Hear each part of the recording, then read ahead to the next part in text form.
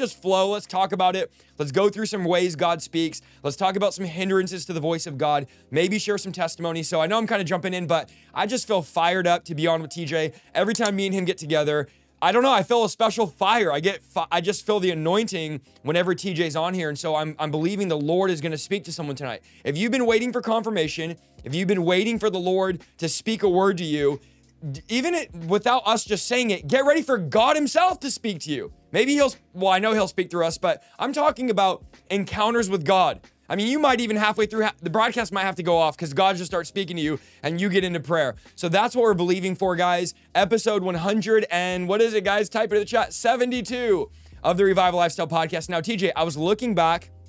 You were on episode, I don't even remember. I think you were on like episode 2 or 3, maybe 5. You were on in 2020. We've been doing this together. I think you're the most guests I've had on. You or Jenny Weaver, maybe you guys are tied for the most episodes on. And every time you're on, bro, it's powerful. The chat loves you. My following loves you. My community. So thank you so much for being on tonight. I'm honored to have you on. It's going to be an awesome, awesome night. So my good buddy TJ is here. We're going to talk about hearing the voice of God. And I'm praying tonight that God would give you ears to hear his voice. I am praying, Lord, give me ears so I can hear your voice. TJ, I don't want to miss the voice of God. I don't want to miss a word God is speaking. It's possible the Holy Spirit has been speaking to people tonight and we've missed what God is saying. We've ignored the voice of God. We've disobeyed the voice of God. So tonight, such a crucial topic. It feels like for most people, mysterious topic. Feels like a very confusing topic for most people. So hopefully tonight, we can simplify it a little bit because it's actually not mysterious as you guys might think, and it's actually not complicated as you guys might think. And so hopefully tonight we bring some clarity and some simplicity to hearing the voice of God. What are your thoughts on some of this, TJ? Yeah, I think it's important to hear God speak just because it gives us an extreme advantage in life. Come on. That's one of the great advantages we have as believers, born again believers in Jesus Christ, is we have access to the voice of God. What a wonderful trick up our sleeves that we have. What a wonderful advantage. What a wonderful thing to be able to partake of. The Bible says in Romans 8:14, they that are led by the Spirit of God, these are the sons of God. It's part of your birthright in redemption to have access to God's leading. God wants to lead you as his child. I have a son. You have 4 kids, Isaiah, and you know how it is. Like as your kids are growing up, you want to be their leader because you're their father. You want them to come to you for advice. You want them to come to you for counsel. You want them to come to you when they have a question. You want them to come to you when they're at a gridlock or a fork in the road. Well, God put that in us as parents because it's the very sentiment that he has for us. He wants to lead us. The Bible says, they that are led by the Spirit of God, these are the sons of God. I want you to write that in the comments section. God's leading is my birthright. God's leading is my birthright. The Bible says in John chapter 10 that my sheep, Jesus speaking, my sheep hear my voice, and the voice of a stranger they will not follow. Come on. And if you read Psalm 23, which would be the Old Testament equivalent to John 10, when Jesus is talking about himself being the good shepherd, in Psalm 23, the verse starts by saying, the Lord is my shepherd, I will not lack. There's a way to live in life where you're not in lack, where you're not confused, where you're not distressed, where you're not running around like a chicken without its head, where you're not living life by trial and error, but there's a knowing in your spirit that you're following the leading of God's voice. And because of it, I know my tomorrow's gonna be all right, because God will never lead you backwards. God will never lead you in circles. God will always lead you upward and forward. The path of the just shines brighter and brighter unto that perfect day. The Bible says that as we behold him and his voice as in a mirror, we are transformed from glory to glory by the Spirit of the Lord. And I think if you're really going to have a desire to seek to hear God speak and to get his counsel, you have to first and foremost resolve in your spirit tonight that I trust God's heart and intention for my life. I trust that he has the best way for me. I trust that he's not some sadistic, twisted, weirdo God that has some up and down and all around trajectory for my life, but he has a clean path laid out for me that if I follow it, it will lead me by still waters, like the Bible says, and he'll make me to lie down in green pastures. Be convinced that God loves you tonight enough to lead you and guide you and direct you. The Bible says the Lord your God teaches you to profit, and he'll lead you in the way that you should go. You have to be convinced of the love of God, because perfect love casts out all fear. People are afraid today more than ever, Isaiah. People are afraid because there's uncertainty in our world. There's all kinds of trouble and tribulation, which Jesus prophesied would happen. But remember in John 16:24, John 16:33, the scripture says in this world you'll have trial and tribulation, but God gives us almost like not a way out of the trial and tribulation, but he gives us a way to navigate through it all. He says, take heart, be of good cheer. I've overcome the world. And if you'll allow me to be your master and your leader, and you'll follow my guidance, I'm telling you, I'll lead you in a way that you didn't know existed before. That's so good. And I want to also tell everybody watching this, the voice of God only comes by the grace of God. There are many of you in the chat right now that don't think you deserve to hear the voice of God. Isaiah, I'm not good enough. I'm not worthy enough. I'm not anointed enough. And I feel this in my spirit tonight, TJ.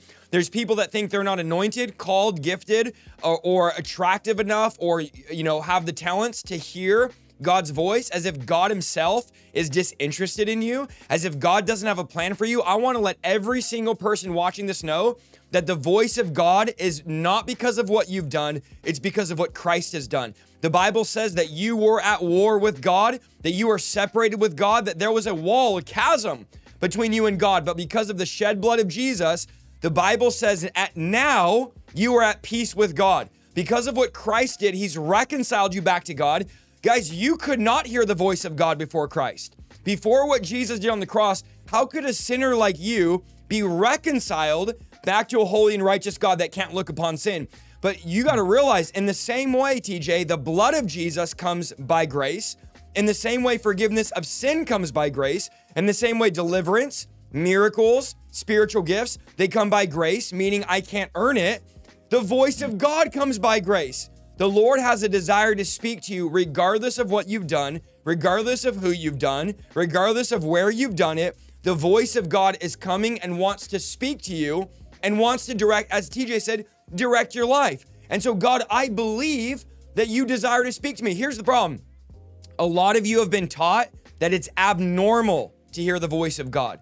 So you're not even expecting to hear God. You've been taught that it's not supposed to be normal to hear God. And sadly, I have to say, from a lukewarm pastor that doesn't hear God and has now told you, oh, I don't hear God, so it's normal for you not to hear God. And I want to come against that demonic lie that a pastor has taught you, that it's normal to not hear the voice of God. Ladies and gentlemen, if you are a believer, if you are a sheep, it is normal to hear the voice of God. It is normal to hear the shepherd. How could we live our life? How could we walk out our destiny? How do we know where to go, what to do, who to marry, how to govern our life and how to live without hearing the directing voice of God? TJ, let's go basic here. How can you have a relationship with somebody when you don't hear their voice? How could you have and guys, we're going to show you tonight, when we're talking about the voice of God, we are not just talking about an audible voice or a still small voice, which God can do both of those. We are talking about the multiple ways God speaks in scripture. We are talking about the multifaceted aspect and nature of God, that God can speak through music. God can speak through preachers. God can speak through the word. God can speak through nature. Do you guys know, I shared this last night, TJ, nature declares the glory of God. Nature praises and nature preaches.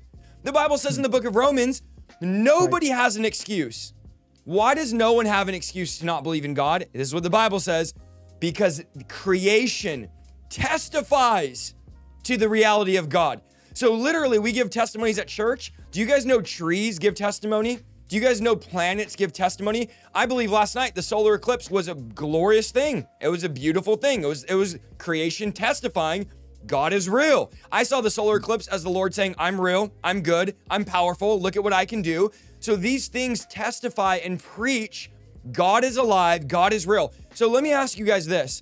If God can speak through trees, if God can speak through creation, if God can speak through, why can't God speak to me? Why can't God speak through me? Why can't God use me? Doesn't 2 Corinthians chapter 5 say you're his ambassador? And then it says, as if God himself was speaking through you. So here's one thing I want to add, and man, we have so much to cover. TJ, I want to hear the voice of God so I can speak the voice of God. Somebody type in the chat, I want to speak the voice of God. Do you understand all can prophesy, and prophecy is speaking words from God? So it's essential tonight. I want to really open up your mind. I'm not just hearing God for me. TJ, that's not the only reason. It's not just so I know what to do with my life, but I want to speak for God. I want to speak the voice of God. I want God to use my mouth as a trumpet, my tongue as a sword. I want to declare the works of God. I want to speak boldly. I want the power of God to be released through my mouth. So how could I speak for God if I don't hear from God? So it's bigger than just you tonight. Don't come in here thinking, I need to hear God about my job, my wife. Great, and you will, and God will. But I also, TJ, want to hear God so I can speak his word, so that my unsafe family can hear God. Your unsafe family, they do not want to watch my videos. They're like, his veins pop out, he's all sweaty, he's weird. So how are they going to hear God if they're not going to hear it through a preacher like me or a preacher like TJ? You're going to speak forth the word of God to them. And how are you going to speak? Jesus said, I only say what I hear my Father say. So TJ, I only want to preach and say what I hear the Lord saying, what I hear Jesus speaking to me. And so the Holy Spirit wants to speak. The Holy Spirit wants to talk to you. And there are many things that we're going to talk about that are hindering the voice of God. Let me say this last thing and I'll toss it over to you and we can go in any direction. I believe this, that God desires to speak to every single person. That's right. I believe right now, and we don't have time tonight, but we could even show you a bunch of scriptures where God speaks to unbelievers as well, where God spoke to wicked unbelievers in dreams and visions. So, okay, if God can speak to wicked unbelievers, God wants to speak to you if you're a Christian tonight. And I believe every single one of you not only can hear God, but I believe actually God has been speaking to you. And if you haven't heard his voice, oh man, I feel the Holy Ghost. The issue is not God. The issue is not God. If you're not hearing God, I'm not trying to condemn you because this is a hopeful message tonight. It's a message of grace. But we can't blame God. It could be because I don't have ears to hear. What do we see over and over in Scripture, TJ? Those that have ears to hear, let them hear what the Spirit is saying to the church. So if we look at the church, God says, I'm not the problem. I am speaking, and you need to have ears to hear what the Spirit of God is saying to the church. So God, I need those ears. I need my ears to be up like antennas in the Spirit to pick up the sound wave. Guys, do you know right now there are radio waves going on above your head? Literally right now, above your house, there are radio waves in the air. And now, can you hear those? Of course not. But if you have the right antenna, you can put your antennas up, which this is old school here. Some young people are like, what's an antenna? You can put your antennas up and pick up what's already being spoken in the air. In the same way, God is speaking. His voice is declaring and going forth. I got to tune into the right station. I got to remove the distractions of TikTok and social media. How are you going to hear God when Netflix has been talking to you all week? How are you going to hear God when hours and hours of TikTok and Instagram and Facebook and YouTube and right wing and left wing and this wing? So we really need tonight, thank you, Lord, that tonight people are going to tune in. God, I want to tune into the right station. I've been on the wrong station. I've been listening to the wrong preachers. If you're listening to those preachers that tell you God doesn't speak, miracles aren't for today, deliverance isn't for today, ladies and gentlemen, you are on the wrong station. You are listening to people talk you out of the voice of God tonight. Thank you, Lord, that he's breaking out his voice. Man, I feel fired up, bro. I feel fired up right now.